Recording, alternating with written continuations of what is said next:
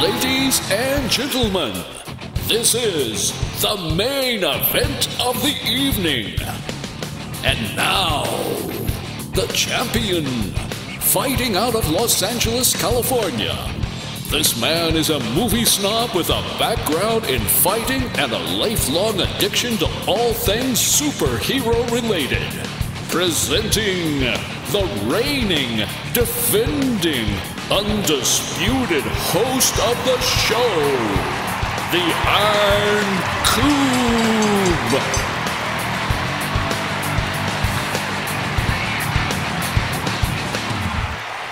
Welcome to the show, everybody. This is episode number 85 of the Iron Coop Fights Movies.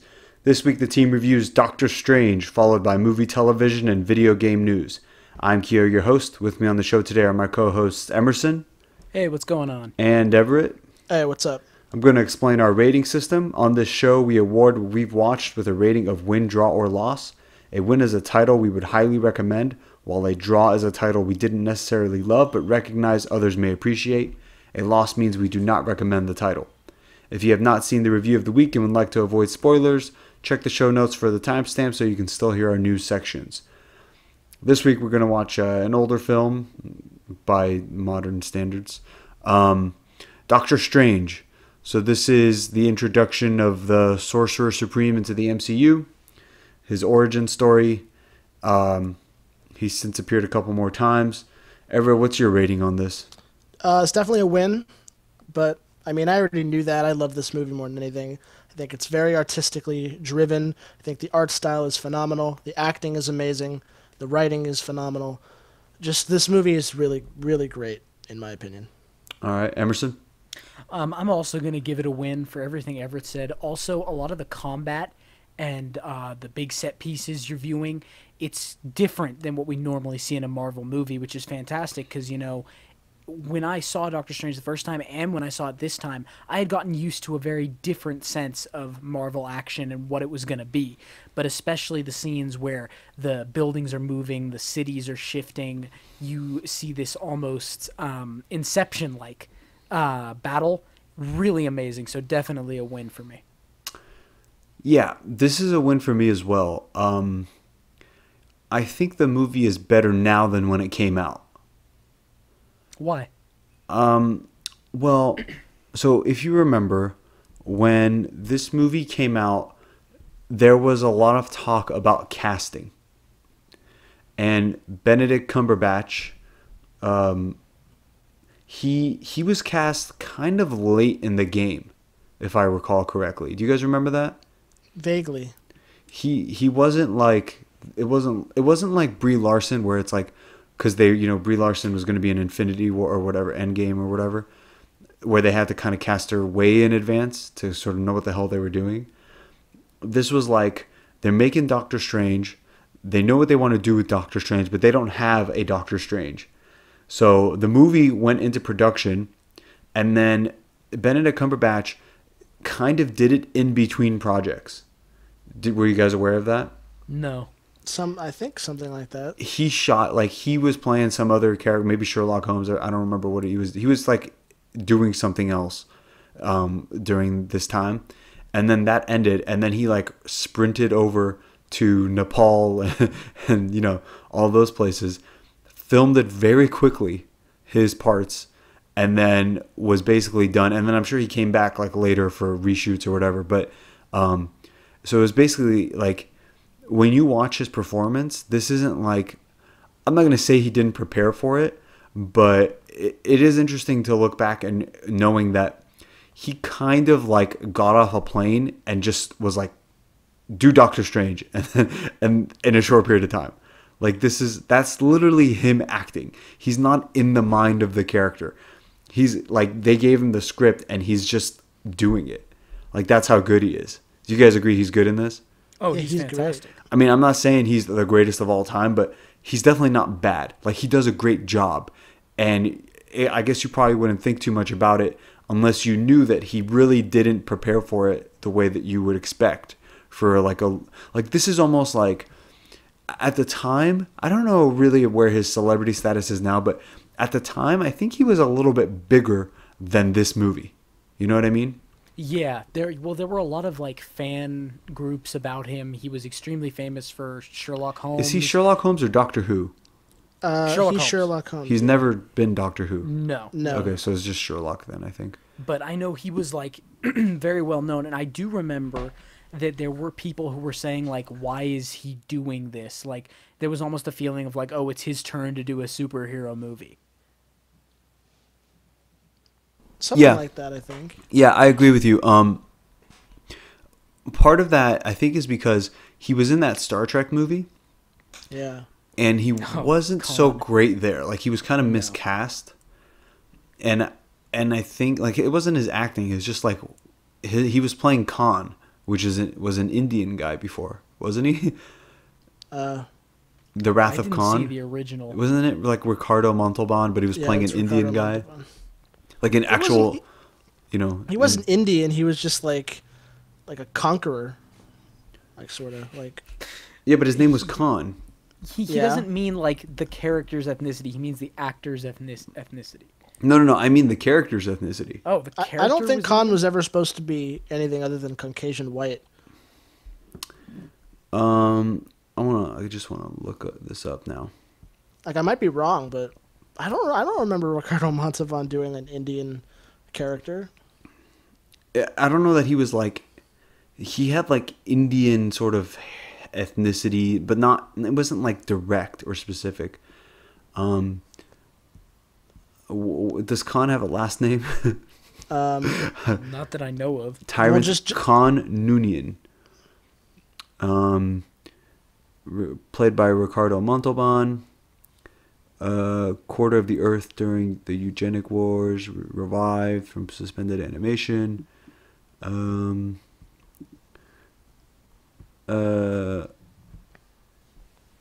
Let's see. I'm gonna type in Khan Noonien's ethnicity. Yeah, his name is Khan Noonien Singh. Like Singh. That's Indian, isn't it?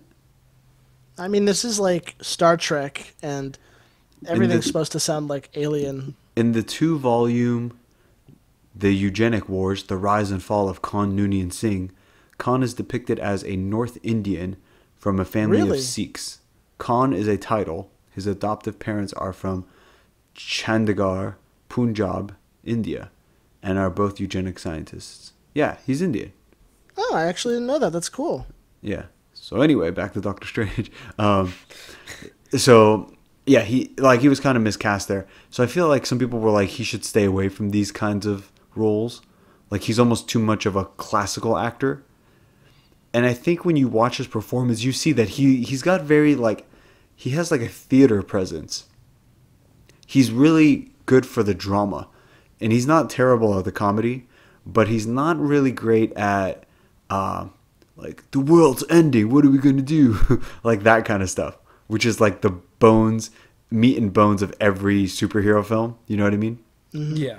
But this movie, like he was kind of right for the role because this movie, which is what I'm trying to get to, is the first half. And we're just going to talk spoilers here because anyone who listens to this, if you haven't seen it by now, like I don't know what you're doing. Well, I don't know why you're listening to us. But the first half, not the first half, let's say the first third, the first act, that's just this pure drama. Yeah. And I actually love that the most. That's my favorite part of the film. It is riveting, and what's interesting is he's an extremely likable character, but you can also very clearly see his flaws. He's got hubris. He is vain, but at the same time, he's a genius. He's what a lot of people want to be. He's rich, successful, intelligent. Yeah. He's also a huge douchebag. He is a douche, which I'm okay with that. But I like what's the opening scene in the movie is the Ancient One fighting the Caecilius and the Zealots. the Zealots, yeah. So the Ancient One is fighting them, which I thought was pretty cool. Watching it on a 4K TV, it's a blue. I didn't have the 4K version. It's a Blu-ray version on a 4K TV. All the like environment changing stuff really looked like CGI this time around. I did not think that when I saw the movie. I saw it 3 times, I believe, in the theater. and I wasn't even a huge fan of it. I'm more of a fan of it now, but like the tiles moving and all that, that didn't look so convincing on my TV this time for whatever reason. But anyway, I thought that was a pretty cool battle, like especially how it introduces you to the mirror dimension and the portals, the sling ring portals. That was pretty cool. And then it cuts, correct me if I'm wrong, it cuts to him performing surgery, right? Yeah, he's and it introduces the idea like he's listening to music and essentially playing guess the year and who it's by. Now, I thought that was an interesting way to open it, because as soon as that scene is over, he basically goes into another surgery scene. And this one has a completely different tone. And I understand that they both have a purpose. It's just for pacing issues. I was a little surprised. I was like, I kind of, for some reason, I remembered that the first one was like the good scene. And then, but really the first one is him just being kind of a douche. Like he doesn't do anything remarkable. He's just kind of playing around. And then he comes out and then he goes back in. And I'm like, oh, we're gonna go back twice in like 2 minutes. But that second scene, it's beautiful, isn't it? Oh yeah, really well done. And I love that moment when it goes silent. You hear the watch, and he says, "Please cover your watch." Like that's fantastic. I'm gonna one up you and say that the best moment is when the watch thing happens, but the way Strange's eyes, I just don't feel like saying Cumberbatch every time, but the way Strange, like his eyes, he's looking down, and then he like stops and looks up a certain way. And then he says, "Can you cover?" Like the movie waits like 3 seconds, and then he says, "Can you cover your watch?" I really like just the entire pacing of that moment. And that other guy, the like bad doctor Nick, he's actually a pretty good actor. He was in, damn it, I can't remember. He's been in some stupid stuff lately. Actually, let's look him up. But he was in a movie that was like Oscar nominated. And I'm just saying that because in here he's kind of like the sidekick, but I think he's actually quite a bit more famous than that. It's Michael Stahlberg, right? Yes, I believe, yeah. Yeah, okay. What's like the big movie he was in? It's a drama. Steve Jobs, Trumbo, Call Me by Your Name, The Shape of Water. Okay, Call Me by Your Name. I remember him in that. A Serious Man. That's the one. Oh, he was in Men in Black 3. What was he in The Shape of Water? Was he the nice doctor? It says... Or was he wasn't the bad one, was he? No, he wasn't the nice doctor. That was a... Or actually, maybe he was. I think remember. he was, yeah. I think he was. Anyway, so he gets kind of a small role here considering how like good of an actor he is. The one part of that opening first act is the car accident, and I feel like that part, the car accident isn't as gripping as I think it should be. And I think the number one reason is, one, the movie fails to build a sense of like tension and dread, because I don't know about you guys, literally anytime a character gets in a car in a movie, I get nervous because I'm like, there's going to be a fucking car accident, because I don't like the big scary noise, you know? Yeah. When it's like car accident. So I always get tense, and I'm like sometimes they'll be arguing as part of the scene, and I'm watching the guy driving, and I'm like, he's not paying attention. But in reality, like that's like, it's because they're acting and it's just a movie. But then sometimes it does happen, like they're arguing. So I'm always on the edge, and this movie doesn't really make us feel like he's swerving, you know. And I think that the movie might be a little bit better if they telegraphed the accident a little more. You know what I mean? Yeah. Like when he's looking at the thing, at the x-ray, like let's see him swerve a little bit. That right away tells you like, oh shit, something's going to happen. Because even if you don't know his origin, like you don't really think that they're going to put him in a horrific accident in the first act. Now that you say that, when you see his hands get crumpled into the dashboard as the car crashes, that made me cringe so damn hard. Okay, so this is the point I was going to make is, I think one of the reasons why it feels so underwhelming for me is the CGI, because he's driving safely, and then the first sign of trouble is actually the accident itself. and the car is clearly CGI. You know what I mean? Yeah. Like, I don't know what the logistics of doing a scene like that is, but I know you can do practical car accident effects. So right away it's like CGI. So I'm just like not engaged. My eyes know the difference. Did you guys feel that? Not really, Yes. honestly. Like, it felt real enough to me that I didn't really notice it. I mean, I noticed that it didn't look great, but the thing is, it wasn't completely focused on it because of the like enormous impact of what had just happened. You know. Right. And so then the car starts spinning, and I'm like, CGI, CGI. And then it does, at like towards the end, they have some smashed up car. Like that looks real, right? When it rests in the water finally. That's a real car. So that was kind of a nice transition. But and that's the only part of it that really gets me when I'm like, oh, it's real. Because the rest of it is just like, I'm just waiting for the motion to stop because I know nothing's really happening. But to what you said, Everett, when his hands get crushed, it doesn't look real at all to me. Like, I feel like he's yeah. I agree because like you can very clearly tell there it's not, now I want to say it's not bad CGI in the sense of like, oh, this is horrible. It's just you The can contact, tell yeah. that it's computer generated. Yeah. It's However- it's like what we were making fun of last week with Black Widow and like the Yeah. dirt covering her. It's the same thing. Like, it's just Yeah. a fake dashboard over his hands. However, the reason that I think that it's okay is because when you see that happen, you understand this is not good because there's enough focus that his hands are being crushed that like the viewer is aware that this is going to be a serious problem, and especially because how quickly the scene goes to him waking up and seeing his hands, which is brutal.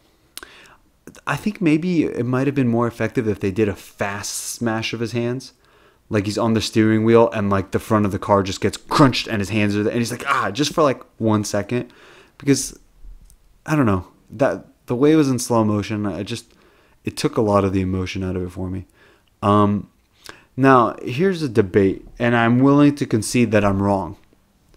But the Easter egg in that scene is, I assume, Rhodey.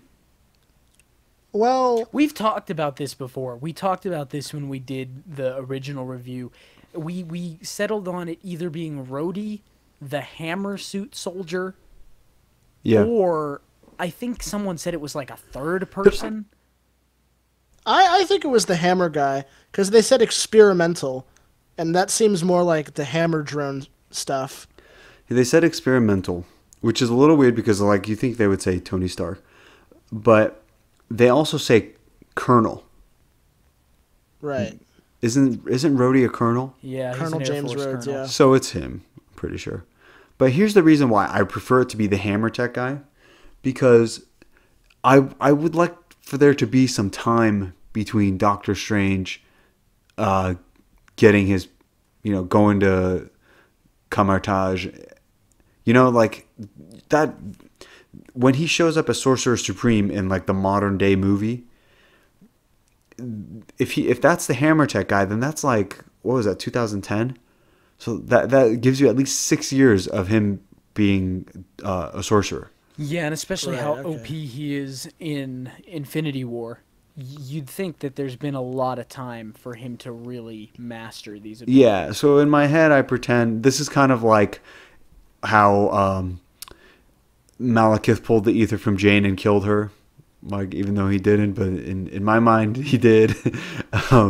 Like, it's one of those things where I just pretend because I think it's better that way. Heimdall had the Soul Stone. Yeah. So anyway, I'm pretty sure it's Rhodey. But I like how he refused to work on anyone he didn't think he could cure because it would ruin his record. Do you guys remember that line? Yeah, and Yeah, it comes that- back to haunt him later when another guy, he's talking to one of the other doctors, Yeah. and the guy says, I have my own like image to think about. Yeah. And it's the same thing where it's like, I don't want to fail. Yeah. Then there's the whole montage of him trying to get treatment, which I really enjoy as well because it's sad. The music is great. you can see his desperation. Like it's really well written. It's tight. It moves smoothly from scene to scene. I especially enjoy. I believe he has an outburst, and then the camera pans down, and you see that he's just trying to write his name. That's all he had been trying to do, and it's like a struggle for him. Yeah. So it's not just that like, oh, he can't be a surgeon anymore. He can't. It's everything essentially. No, one thing this movie is missing is, does he ever fix his hands? No. So I his think hands are that's the still point. they're still shaky. Yeah, but he's got this power now, and he has a greater purpose, so he doesn't care. Okay. Now in Infinity War, are his hands shaky? Yes. They are when he hands over the soul, the time stone, right? I think that's the only time we focus on him long enough to notice. Yeah.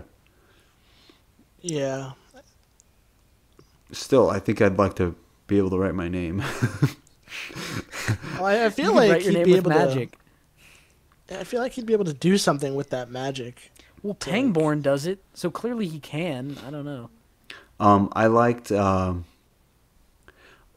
I remember in the theater when she's like, "There's more to life than just being a surgeon," and he's like you. I remember people gasped in the theater when he said that to her. They were like, it was mostly women. You're talking about the fight where he's like, oh, yeah, there's more to he's life. like, Like, "I'm not a what? Like broken you? thing." It's like we were barely lovers. This is the part where you leave. Like, Yeah. yeah. Hey- he was. That's like really showing his asshole colors. Like, he was really a dick before he became the sorcerer. Yeah. Maybe I'm just a peasant, but before the accent, when he's getting dressed in his tuxedo or whatever, he opens his watch drawer. Why are they all spinning? I have no fucking idea. I Is that think a that's supposed to be rich just person like, thing?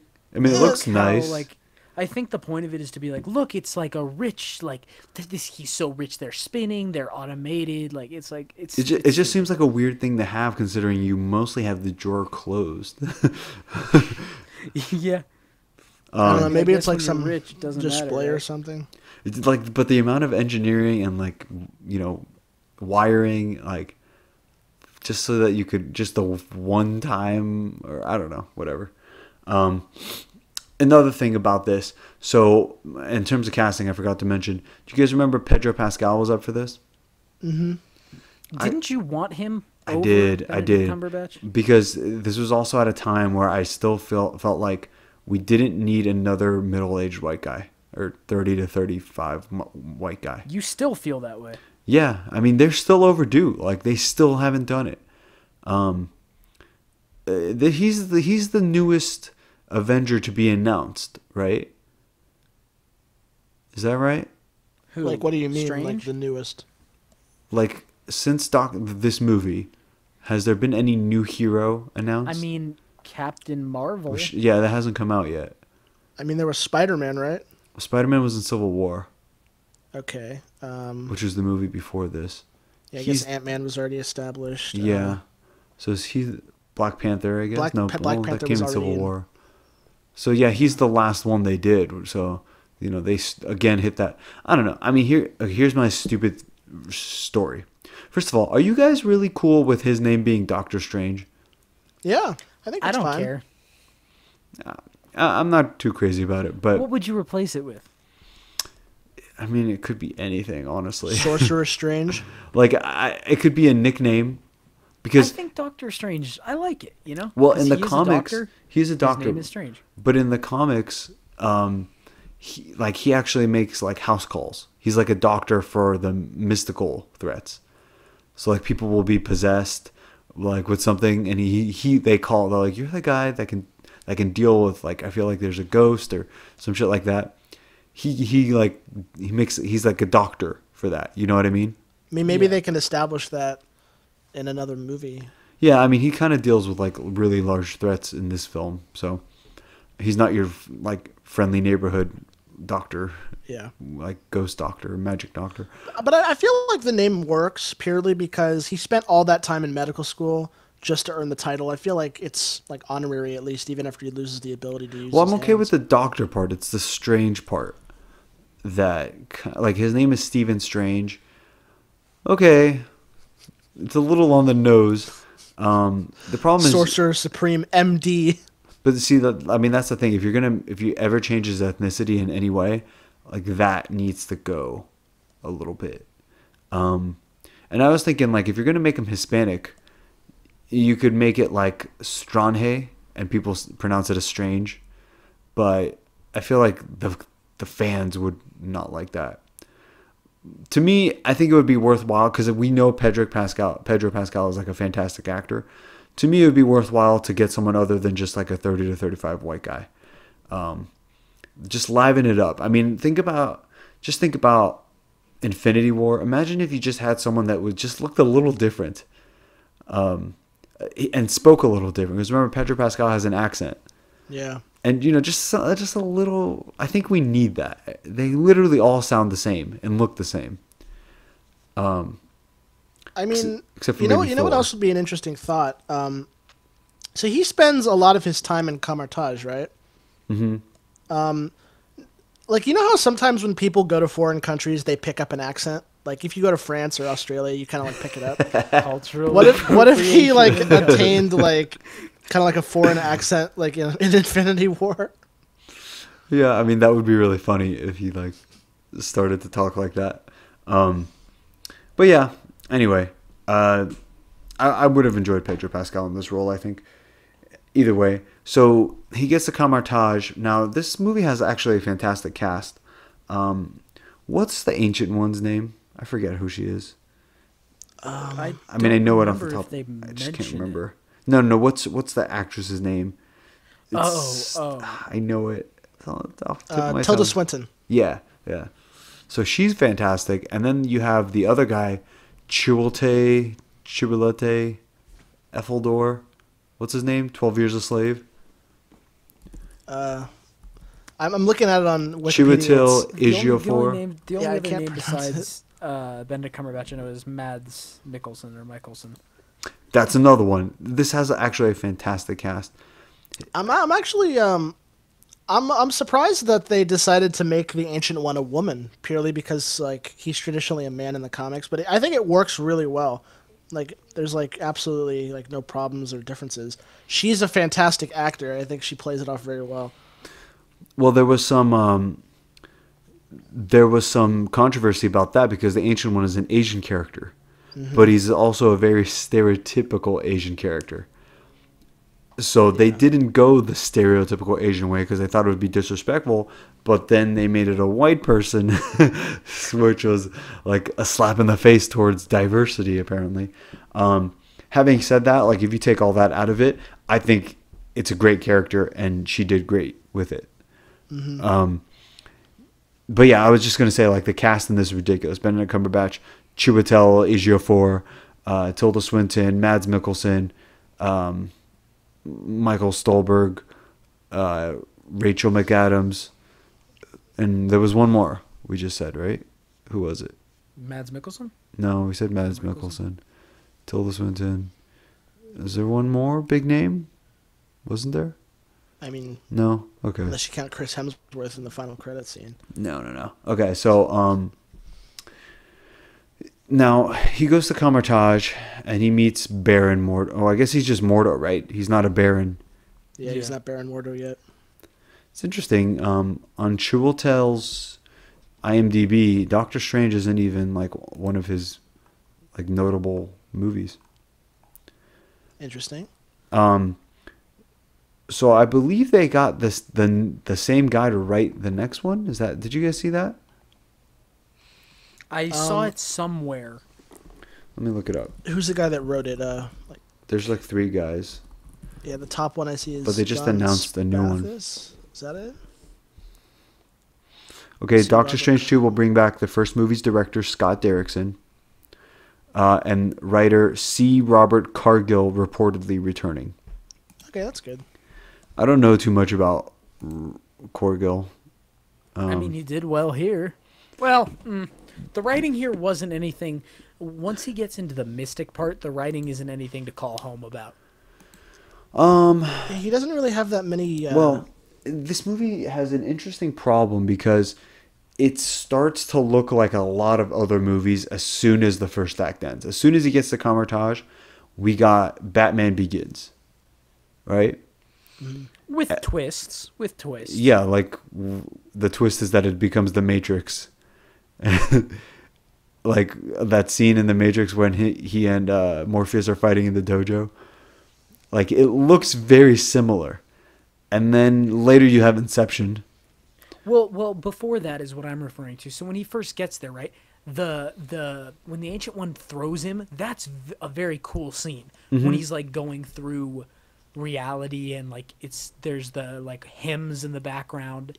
Yeah, he gets like his soul dispatched And from then his body and stuff. what I really like is when he's studying and like he's reading these books. He's clearly very smart, and then he starts using astral projection to read even more. I think that's cool. Yeah, because that's an interesting idea. Doesn't seem like it would work though, because your mind needs rest too when you sleep. Yeah, they kind of got away from that. Unless maybe astral projection, you're like removed from that need. Who knows? Yeah. Also, the director confirmed that he does go to the quantum realm when she takes him on that adventure.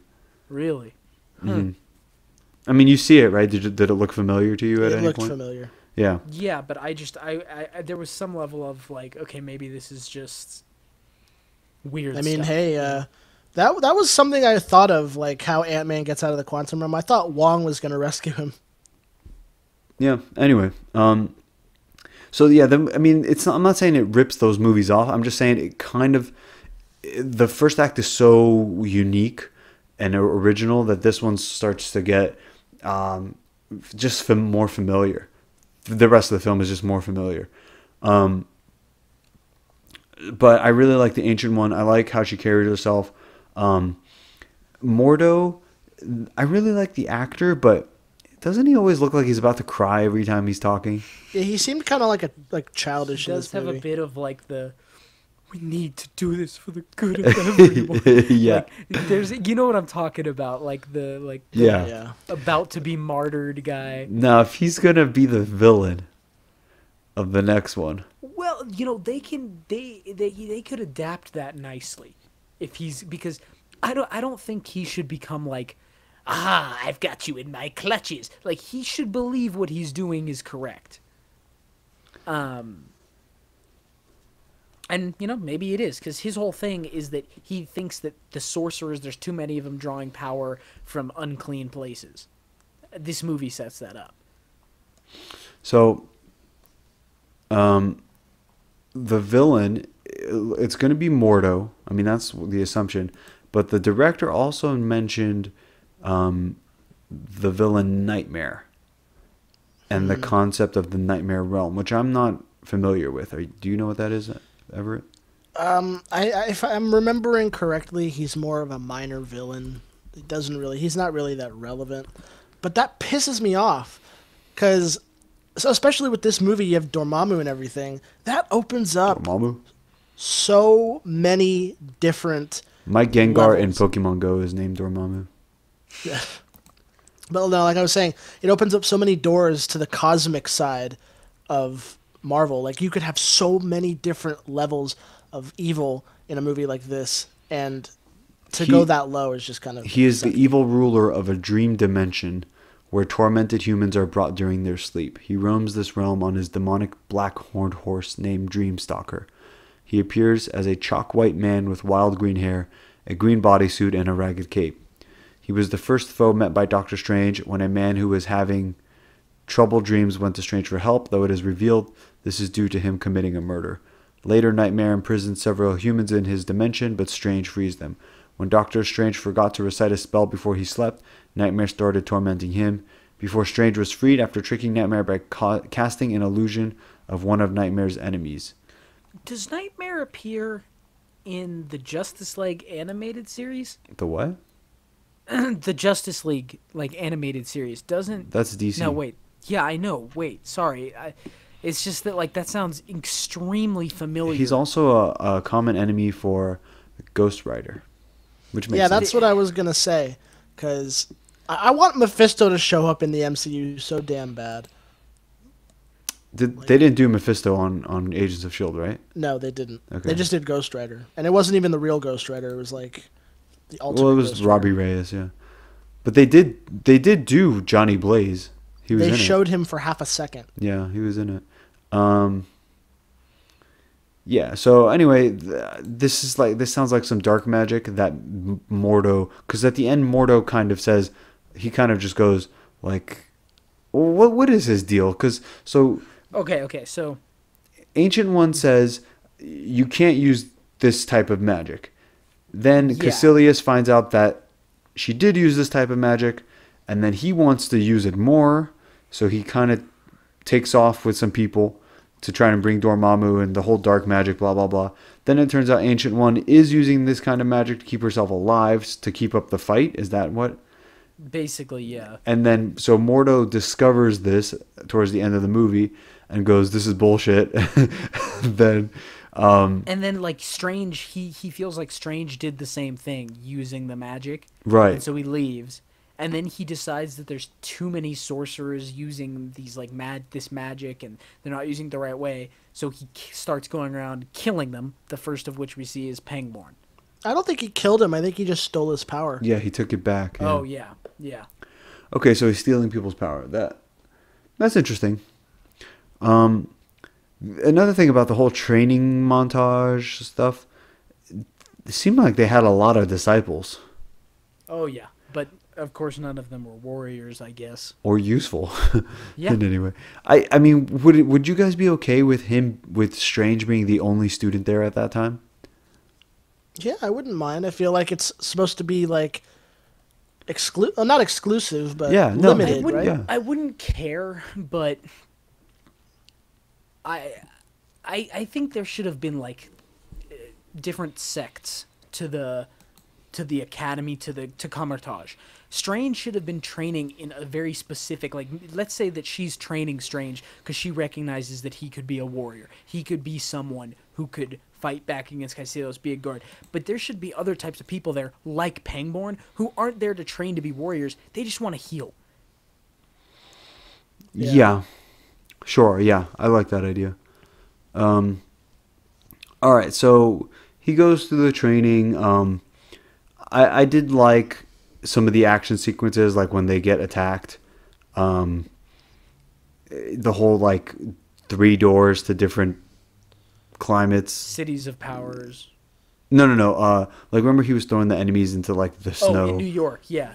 Yeah, that was cool. So I like seeing, like, that weird stuff. That brace he throws on Caecilius is pretty cool. It was also interesting, like you said, the 3 doors to London, Hong Kong, New York. And so all that was cool. I enjoyed watching him use the time stone. But remember what I said last week about how Thanos maybe could have just reversed time altogether?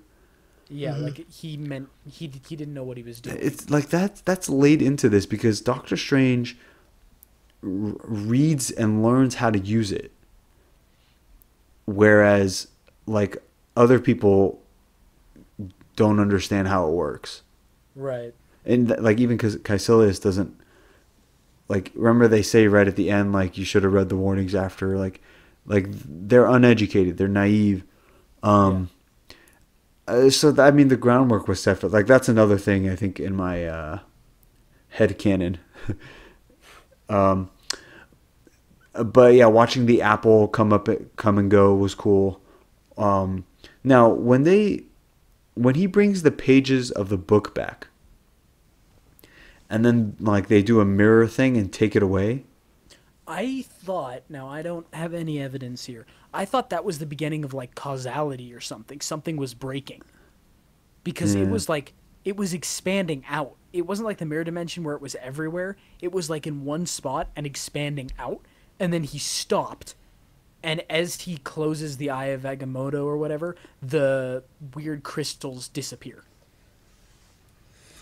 So I took that as the beginning of like a temporal something. Because, you know. Yeah. Yeah, I don't know.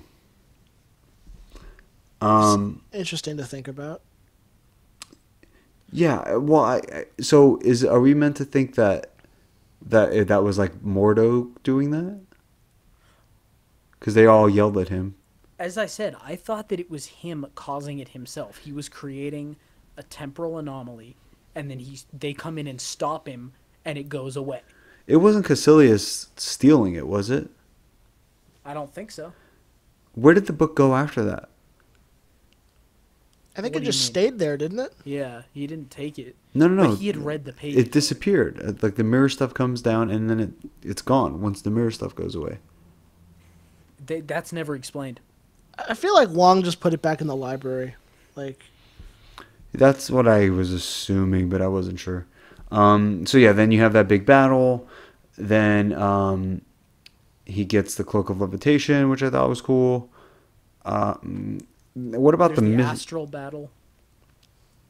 Yeah. Mm-hmm. What about the cape like beats the shit out of the dude fighting him? Yeah. What about the Mr. Doctor joke? I thought liked that it. was fun. I liked it. I guess you have to make a joke like that. But it just like the writing doesn't really make sense. He goes, Mr. and he goes, Doctor. And he goes, Mr. Doctor? And he goes, it's strange. And he goes, maybe who am I to judge? Like, Yeah, in reality, he would have been like, no, it's strange. Like, and he'd be like, he would've what's just- strange? yeah. And he's like, I'm strange. And then he could have been like, yeah, you are. Like that, I think might have been a little funny, but whatever. Okay, whatever. I was just curious if that bothered you guys. It didn't bother me, but I just thought No, I did. it's a little, Then, a little much. they jump into the Matrix warfare Yeah, no. or Inception warfare. Now, Doctor Strange, he was strangely competent at hand-to-hand combat. But okay, I guess we'll it's pretend he assumed he was trained. training. Yeah. Yeah. I mean, I guess we do see him. Mordo trains him by like beating the shit out of him. Okay, so then he. What does Caecilius do to drag them out? Oh yeah, so Caecilius flees, right? Yeah, and they chase him down. Okay, but then he comes back. Because he wants to destroy the sanctums. Yeah, so he comes back, and then he Strange puts him in the mirror dimension, and then does Strange expand it? No, when you're in the mirror dimension, you're in it. And so he has their sling ring so they can't get out. And then they're going to run and try to get out, but they can't because they're being chased. And Caecilius is stronger in the mirror dimension. Wait, Caecilius had Strange's sling ring? No, String had... I think it Strange was, had weren't they trying to Caecilius's escape? sling And to stop them from trying to escape, like to go through the portals, they put him in the mirror dimension. But because that they're fueling their power from the dark dimension, they become more powerful in the mirror dimension. Yeah, Right. and then in the mirror dimension, Strange is trying to open a portal so they can get out and strand them in the mirror dimension. But then every time he tries to do that, Caecilius, using that power, like destroys everything and messes him up until the Yeah. Ancient One comes. Okay, now, when he first puts the mirror dimension up, isn't it just a small bubble inside the sanctum? Well, I think that was I just to assume that- showcase it, right? Yeah, you're in the dimension. When you're in the dimension, wherever you go is part of the mirror dimension. I thought it was a firm boundary. I think they explained it. They said it's the mirror dimension is literally like a mirror of our own dimension, where people can practice spells safely and stuff. But I think Emerson's right, where it's literally like our dimension, just mirrored, kind of Yeah. like backwards almost. So how do you get out of it? You're Sling trapped unless you can make a portal out. So a portal back to the real world? Yeah, back to the normal dimension. But if you how does your sling ring know the difference? Because you know the difference. Well, But so is it a physical boundary? It's no, I don't think it's a physical boundary. I think it's a literal other dimension. Because do we ever see anyone smash into like a mirror wall? No. Well, Thanos punches one. Yeah, that is true. He does try to trap him in the mirror dimension, and he smashes In this movie, at least, that's not shown. it. Yeah, Thanos had the Infinity Gauntlet. I mean, so- my question is because it seems like they're in a little bubble inside the sanctum, and then I forget why, but for some reason they run out, and then it's like bigger, Well, but you can because- still see the boundary. He trapped them in there to stop them. So they were about to do the ritual that would have blown the sanctum up. So Strange goes mirror dimension, sanctum safe. Then Mordo's like, you're an idiot because they're way stronger here. So then they start chasing them to kill him. So Mordo and Strange run. Now you're right about the sling ring, because isn't that how Ancient One dies? Is she goes through the sling ring and falls into the real world? Well, she gets stabbed first, but then yes. Yeah, but that like she gets out of the mirror dimension because of the Yes. sling ring, right? Okay. Yes. Well, all right. Anyway, so yeah, that whole third act was pretty badass, especially when the Ancient One shows up, jumping through all the like debris and like having it transform around them. All that was really cool, huh? Yeah. Mhm. That's what makes this movie like so artful and artistic. Like, Yeah, like you you've said, never.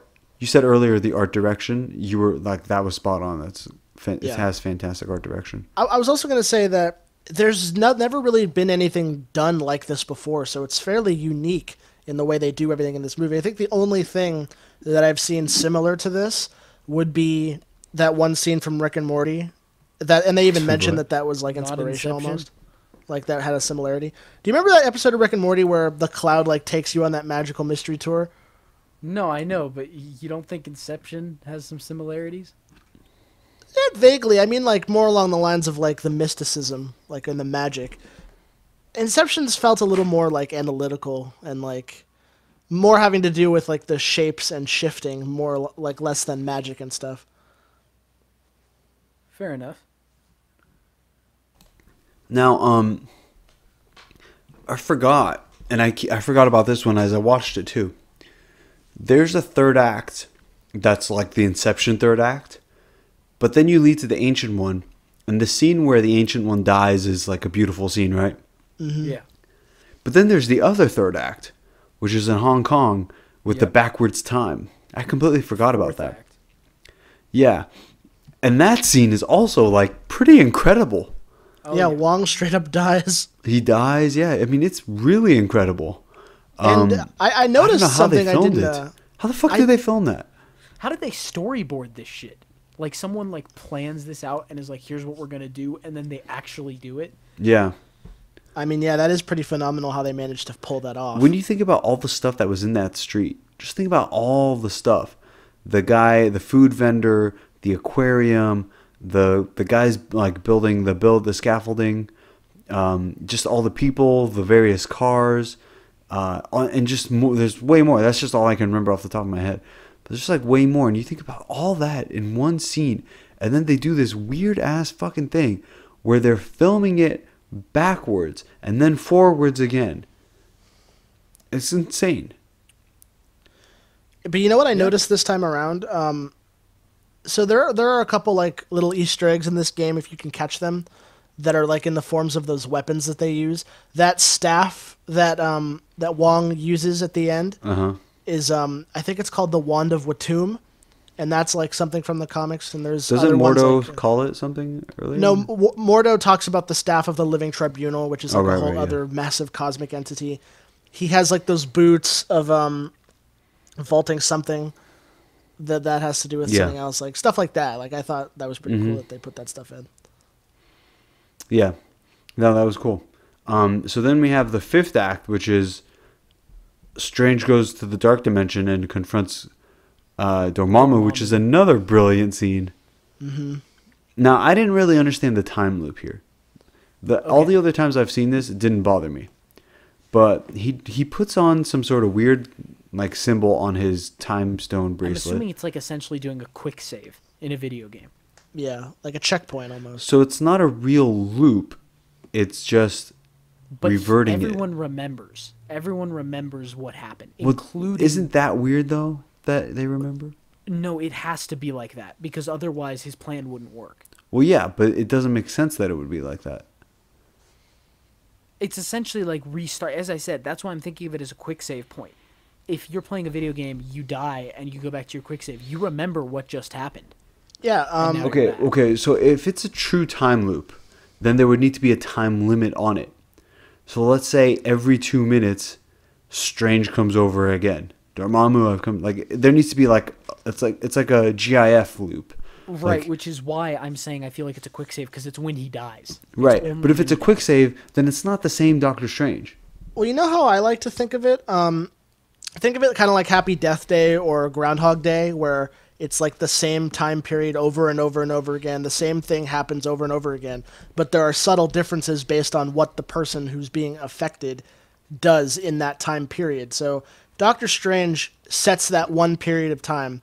Like, he puts the bracelet on, and that sets that, like, sort of checkpoint almost. And then he goes and he does all the stuff with Dormammu, and then he dies. And then it reverts back, kind of like waking up. But you still remember everything. So, and then he goes back again and again and again. He could change things any way that he wants, but it will always revert back to that one moment where he set that. That's kind of how I like to think of it, at least. Okay, I'm just putting it out there that I don't think that it makes sense that he would remember or that Dormammu would remember if it's just a quick save. I mean, I don't disagree with you. And is it Look at the triggered by his situation. death? I think it is. That doesn't I really truly make think sense it is. either. Because, well, Like, if the First of movie all, we're says it dealing- does, then whatever. But we're dealing with magic. We're not told a ton. yeah, And And we have to assume what we can. there is also another sort of like a plot hole, is that the Infinity Stones only work in the universe or dimension they were created in. So technically, if he takes is that that stone set into by another the dimension, movies though, or the comics? that's 'Cause comics. I don't know how they do it in the movies. they haven't but- said it in the movies yet. Yeah, so. traditionally it's only in the universe they're created in. So technically, if he takes it out and goes to that dimension, the stone shouldn't really work, should it? Well, that's only if they do it like that Yeah. in the movies. One last thing about this film. Were you guys at all surprised that Rachel McAdams' character does not appear in the third act? Yeah, I thought it was kind of weird that she just kind of drops off the no. face of the earth. Because I can't imagine how she would appear in a way that didn't feel strange and forced, considering the insanity. That You're was- totally right, but in terms of these Marvel movies and the way that they're typically written and forced upon us, it does seem like you need the love interest in the third act. But And then again, I'm this happy isn't she doesn't show up. Yeah, no, it this was isn't good. technically like a traditional Marvel movie in a lot of ways. They do a lot of things differently. Right. I'm just saying, isn't that interesting that they didn't do that? That is interesting. Yeah. Because when you really, really think about it, it's kind of astounding that they didn't do that. Or they didn't force Scott Derrickson to do it. I mean, it's Rachel McAdams. That's a famous person. She has a lot of, like, pull with audiences. The Notebook and shit like that. And they're not shoving her down our throats. Meanwhile, Gwyneth Paltrow, like, constantly, right? Yeah. Yeah. Like, who's another one? You get a lot of the Captain America love interests.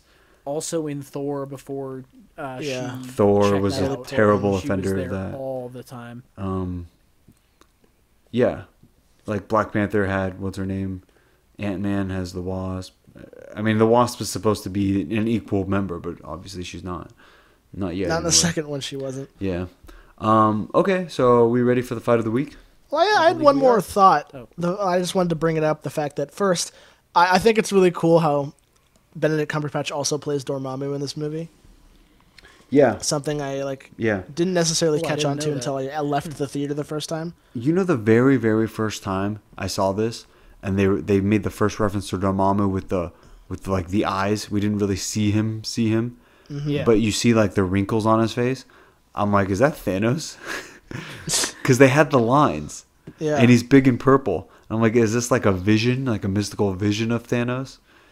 I didn't, because Dormammu in the comics is like a guy with a fire on his Yeah, head. he looks more like Ghost Rider almost. Yeah, he does. So, anyway, all right, fight of the week. All right, so the fight of the week. So, Kia, you are inside the New York Sanctum, confronting Caecilius and his zealots. You have Doctor Strange's abilities, you have the cape, and you also have your own fighting skills. Your objective is to murder Caecilius and the zealots so that the third and fourth acts don't have to happen. Dude, I don't know if I can do that. Because Caecilius was better than Doctor Strange, wasn't he? Yes, he was.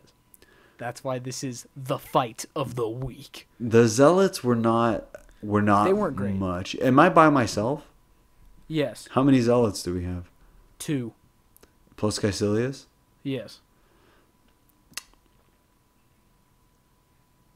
Huh. Yeah, I would immediately put him in the They mirror don't know dimension. you're a threat, though. They don't know you're a threat. Oh, That's they, the thing. they don't know who I am at all? They know that you're someone from Comertage, okay?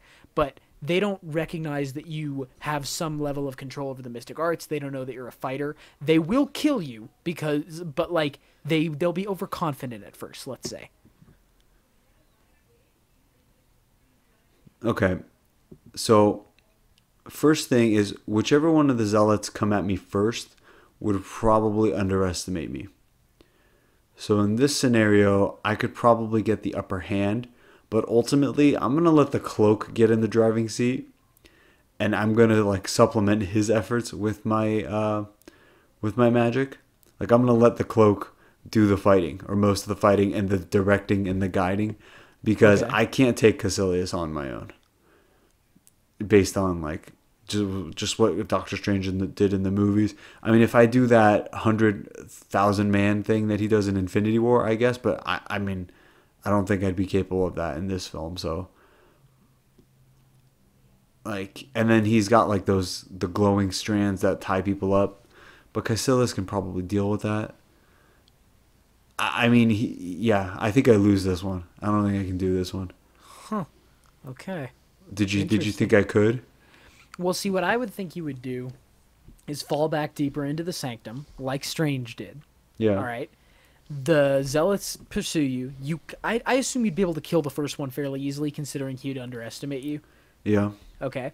Then with the second one, yeah, he'd probably be fighting harder, but Strange was able to deal with them. He threw him out like into that other dimension. And once you have the third one gone, I could say you could just beeline it to the suit of armor, which the cape would definitely take you. You throw it on Caecilius. Now he's immobile, and you can just kill him. Well, see, I see it as I take out the first guy, and then the other two double team me. But see, in the movie they don't do that. That's why I think you might have a chance. Because in Where the does movie, Caecilius go when the he's zealots? like walking slowly, letting the zealots charge. I thought they He's were like- more focused on trying to destroy the sanctum. They were, but remember that scene where they're walking down the hallway and Caecilius is spending his time messing with physics as the zealots charge Strange? Why was he doing that? Okay, the real answer, because they knew that if two of them attacked Strange at once, he'd be dead, so they needed him to be doing something else. The in-movie answer is he's messing with his stuff, it's beneath him, he's showing off his power. Yeah. See, the thing about Caecilius is that he uses those like icicle spears, or Well, they're mirror shards. yeah, mirror shards. He uses those a lot. So if I get double teamed at all, that's what's gonna get me. So that's why I feel like I would probably lose. Even in a 1-on-1 against me versus Caecilius, but if it's me versus Caecilius plus another zealot, I don't see it happening. All right. But anyway, all right. Let's go to our roundup section. So, Everett, based on your recommendation, I watched Sex Education on Netflix. Yeah. The first episode has a lot of sex in it, and I'm not a huge fan of that. Like, as I may have mentioned already, I know you guys know that. So I was sort of like, this is kind of gimmicky, and this is kind of like, I'm not the intended audience. So basically, what the show's about is it's Asa Butterfield, who I think was in the running to be Spider-Man, wasn't he? Was he? I don't know. I just know him from Maybe. Ender's Game. For, And from Hugo. For Civil War. Asa Butterfield, Spider-Man. I think he was one of the like top 3 names. Yeah, he was. He was one. I mean, he was a bit younger. He's older now. He's almost appropriate for it now. But he's a little bit too. A little maybe too formal, maybe a little scrawny. It's not the scrawniness. It is like the formality. I think like he's a little proper, Yeah. and maybe he could have like blended into the role. But so the 3 actors still in the running at the time when Asa was cut out was Tom Holland, Charlie Plummer, who I actually think would have been a little bit better, Matthew Lintz, who I don't know. He was in Pixels, and then Butterfield was the other one. So anyway, it's Asa Butterfield. Yeah, he's also from what was that movie? The big one. Hugo and Maze Ender's Runner. Game. Ender's Game. Sorry, Ender's Game. So he's like a sexually frustrated teenager in high school.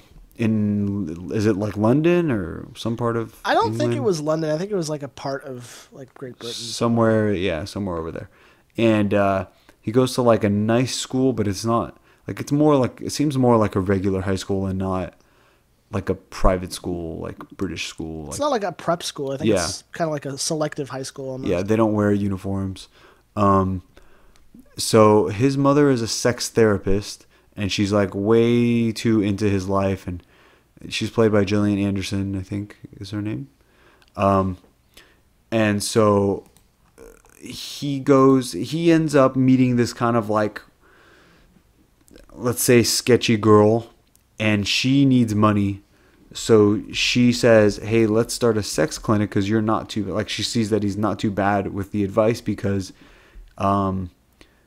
he kind of knows like some of the things that his mom has like taught him for like therapy. Emerson, you get what I'm saying? Yes, I do. Yeah. Okay. So they kind of counsel like this one person, and then it works, and they get paid. Like the person pays them for his advice.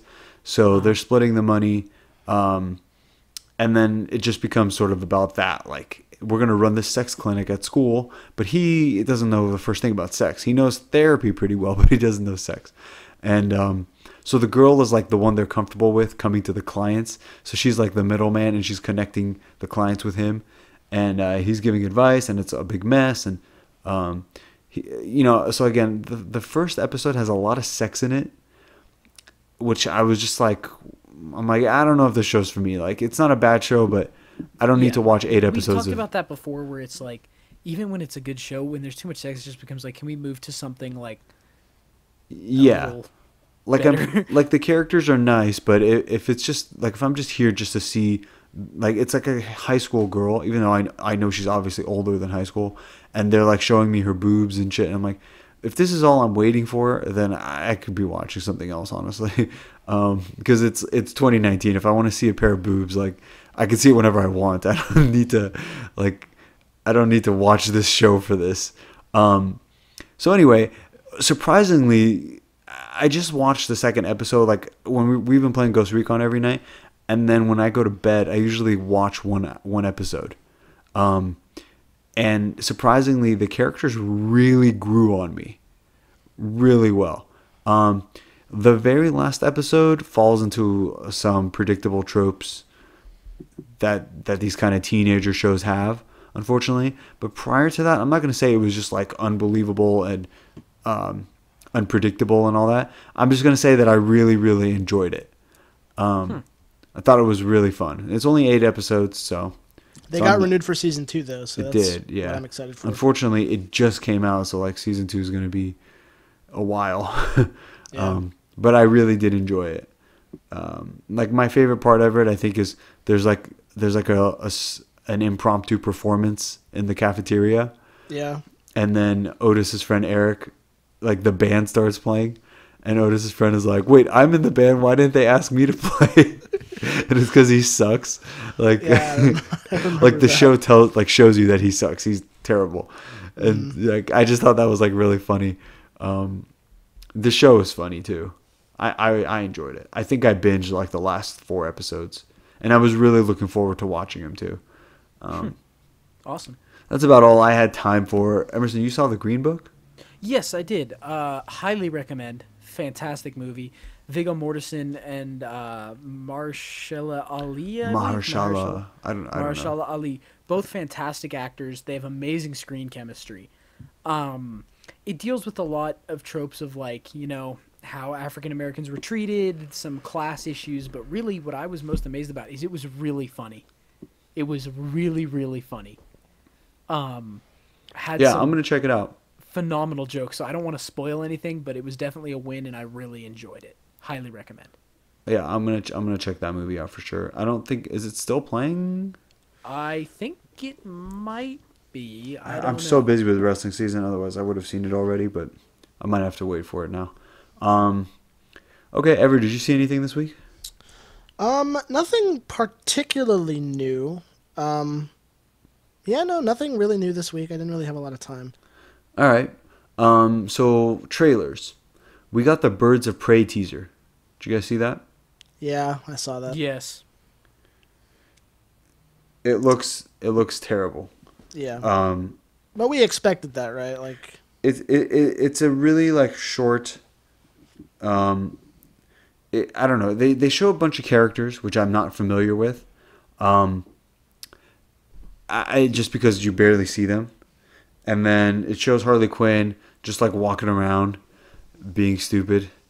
I got the feeling from it that it was just like almost testing the waters. Saying, Yeah. like, hey, we're doing this. sort of. The Test teaser footage, does maybe. not present any viable story concepts or ideas or really anything to other than, hey, it's Margot Robbie as Harley Quinn and she's laughing or something. Like more wildness is coming.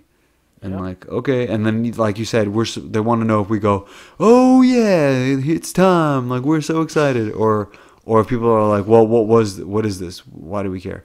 So, that was that. There was a Toy Story teaser at the Super Bowl. I saw it.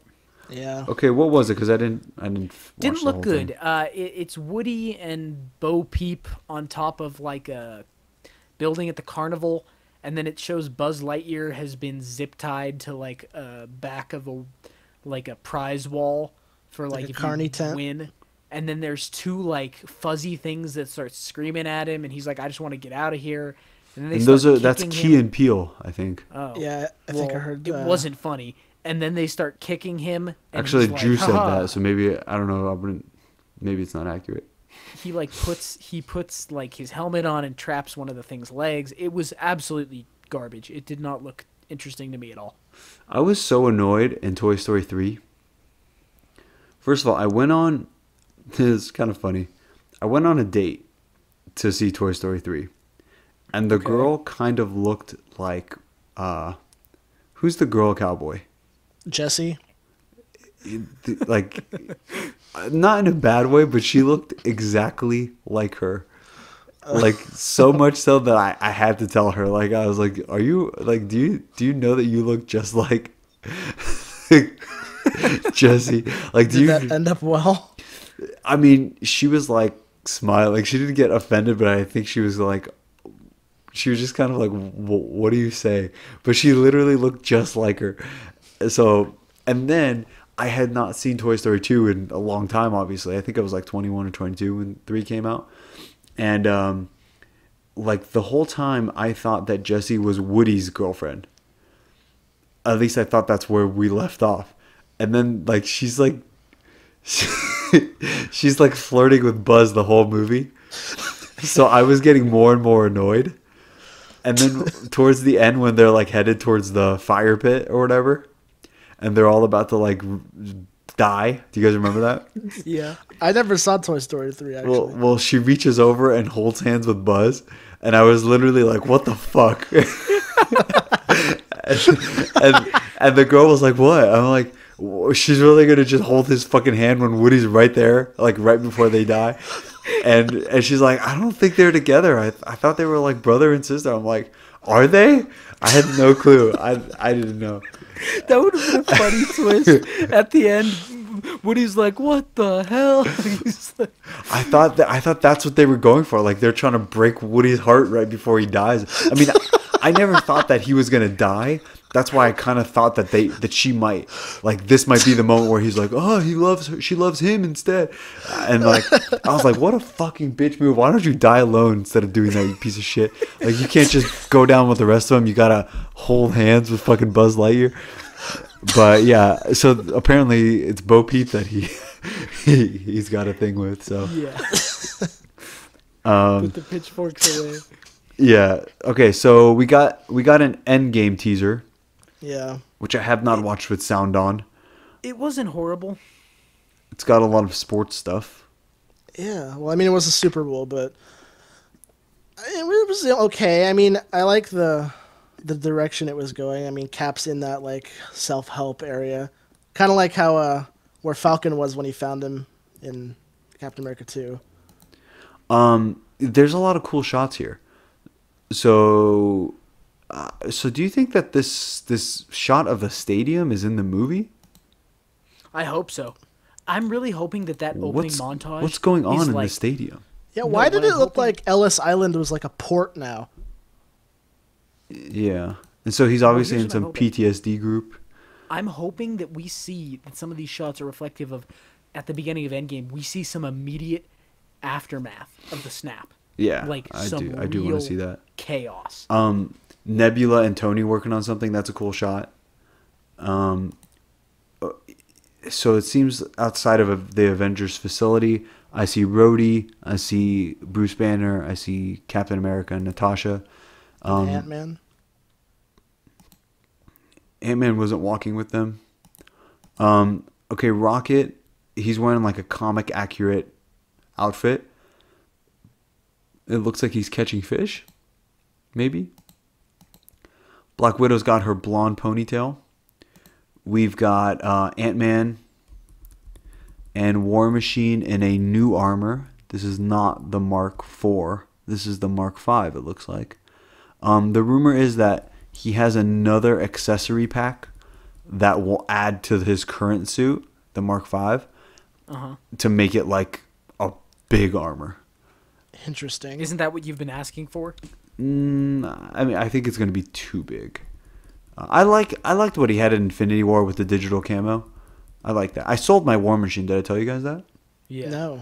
Yeah, I sold it. I think I'm going to buy the digital one, but I'll wait and see what this one looks like before I buy it. We see Thor. He's wearing his red cape. He's got Stormbreaker. I can't tell what he's in. If he's on another planet or not, I can't tell. It kind of looks like M'Baku's place, doesn't it? You think? Because remember when M'Baku had all those like long rectangular objects like floating around? Yeah, he had like that weird art up near his throne. Yeah. Hawkeye looks stupid as fuck. Like maybe we haven't seen the context, maybe the execution, but just the haircut alone, it's like my family's dead. old. But he's just like, imagine your family's dead, you become this dark person, and so you're like, well, I gotta let people know with my new trendy haircut. Let me just style it just right so people can see how hurt I am. Really, Like- it should be the other way. He should have really long, unkempt hair. He shouldn't give a fuck anymore. Or just like shave it, like go straight buzz, like I don't care about anything. I didn't really understand the ending of the teaser where Cap unhinges his shield. Okay, well, I'm looking at it like frame by frame right now, and it looks like his hands are kind of dirty, maybe bloody. Oh no. So they look dirty for sure. So yeah, he just unstraps it. This if I had to guess, that's the scene. Although Kevin Feige said that they're not going to show any more than like the first 30 minutes of the film. Which I believe. Yeah. There could be some of that thing I was talking about where maybe there's like chaos in the streets and the Avengers are like trying to rein it in a bit. Yeah, I'm also looking at. Well, like dirty, not like maybe dusty. Like maybe he like I can't tell what costume he's wearing. like ash maybe. And so then we have another shot of them walking in like the hangar. It looks like Chris Evans, Hawkeye, Black Widow, Rocket Raccoon, and I'm guessing Ant-Man. I don't think Hulk is there. You know what that kind of looked like? You remember from the first And then War like, Machine. official trailer? They had that scene where you were looking at that hangar, but it's empty. Did they just remove everyone from that? Because it looks like the exact same shot, just with people in it. Which one? What are you talking about? Do you remember? Okay, remember from the original Endgame trailer where they're showing off like various scenes, like you see Bruce Banner in front of all the screens with people who are missing, and then they show you like a tracking wide shot of that hangar, like the Avengers hangar, but it's empty to show you that everyone's gone. And then in this spot from the Super Bowl, it's that same shot of that hangar, but there's people, like everyone's walking through it now. Did it look similar? almost. I don't know, but I think that shot of them walking through, I think the Hulk is there too, but they just haven't put him in. Right. Because then that would reveal like what's going on. Because it seems like War Machine is wearing his armor. So, okay, moving on to news. There's not a whole lot of news. Chris Evans may have a future in the MCU outside of Captain America as a director of some of the Disney Plus things. That could be interesting. Yeah, directed by Captain America. Yeah, because they're doing that Falcon Winter Soldier one, so that could be him. Interesting. Yeah, I'm looking just because comicbook.com has an article on it about like what it could possibly be. Kevin Feige has supposedly offered him the opportunity to direct a few episodes of those limited series that Marvel Studios is prepping for Disney Plus. So that's just whatever. Chris Pratt says that Guardians of the Galaxy Volume 3 is definitely happening. And that's literally all the news. And then Ben Affleck. So Matt Reeves said that they're like taking... I guess I should find the damn thing. Basically, it's basically confirmed that Ben Affleck is out. Although we already knew that, right? Yeah. Yeah, I thought he made like an official statement. He didn't make an official statement. I'm trying to find exactly what the statement was. It's just it's a Twitter thing. Sorry, I'm trying to find it. Ben Affleck passes the torch. Okay, let's see what we got here. I'm just going to read specifically what it says. Okay, The Batman to fly in summer 2021. Ben Affleck passes the torch to next generation of Bruce Wayne. It's a terrible headline, but it's from Deadline Hollywood.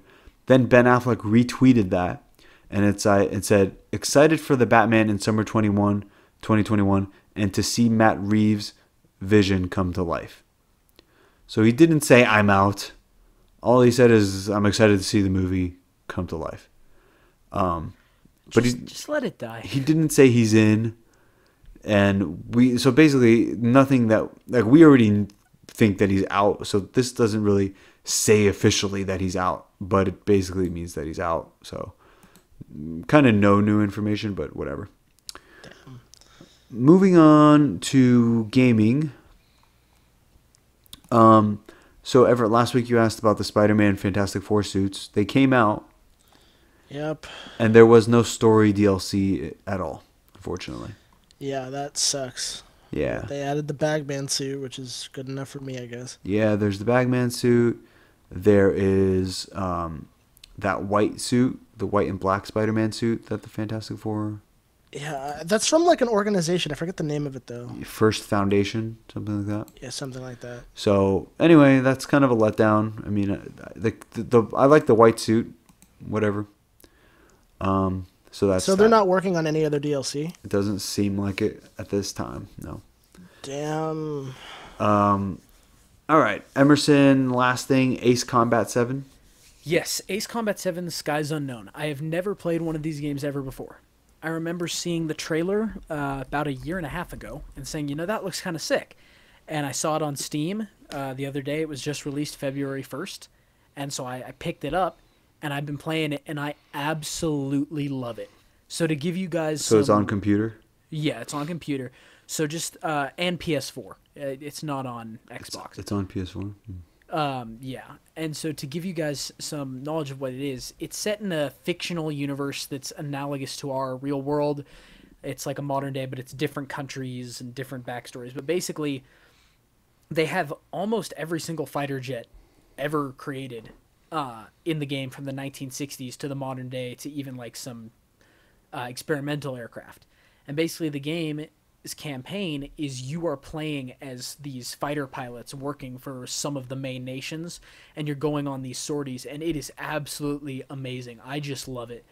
I was playing a mission the other day where I was in an F-16 fighting Falcon, and we were dispatched to just escort this dignitary's plane, and we're flying through, and all of a sudden there's MiGs everywhere, and it was just like the controls, even on computer using like the just the keypad and the mouse, it feels so real. Like you're playing, your screen is shaking a little bit as you're like pulling these insanely tight turns. You're trying to get locks on enemy aircraft as they're locking on you. Your teammates are getting blown out of the sky. Like, it's a really fantastic game. I've really enjoyed it so far, and hopefully I'll beat it and I'll be able to update you guys on it next episode. What kind of specs, like for a computer, do you think would be best to run this game? I think your computer could play it. Yeah? Because you have a newer Alienware, and my computer runs it really well. All right. I mean, you can always go to canyourunit.com and like put That, the game yeah, in. that's a good point. But I really enjoy it. Like, it's just fantastic. And as I said, they So have is it every co-op? line. It is multiplayer. Does that mean we go against each other? I don't know. I'll have to look into that further. I've only played the campaign so far. How much but I was will the look game? into that. It was $50. Oh, Jesus. Yeah, because it just was released.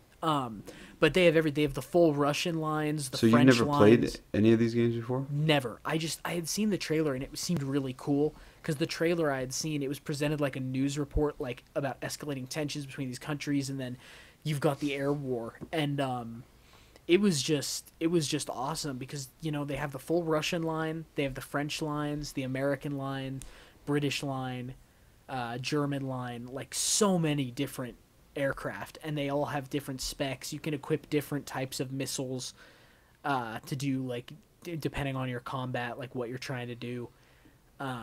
It's really quite a fantastic game in my opinion. It looks pretty cool from what I'm looking at it right now. I'm doing the Can You Run It? Let's see.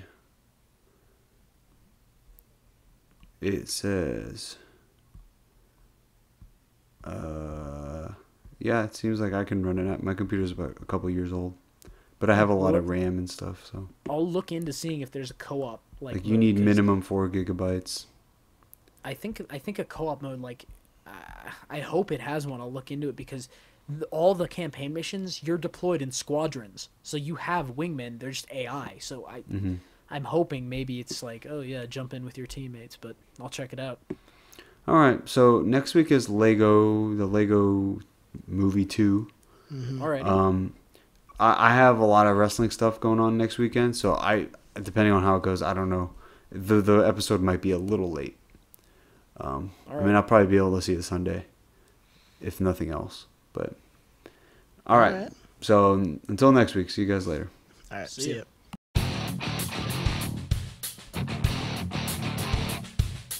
Thank you for listening to the Iron Coop Fights Movies. If you enjoyed the show, please be sure to like, share, subscribe, and most importantly, review our podcast on iTunes so that we can spread the show around. To contact the show, you can reach us at theironcoob@gmail.com and on Instagram at theironcoob. Join us for another edition of the Iron Coop Fights Movies.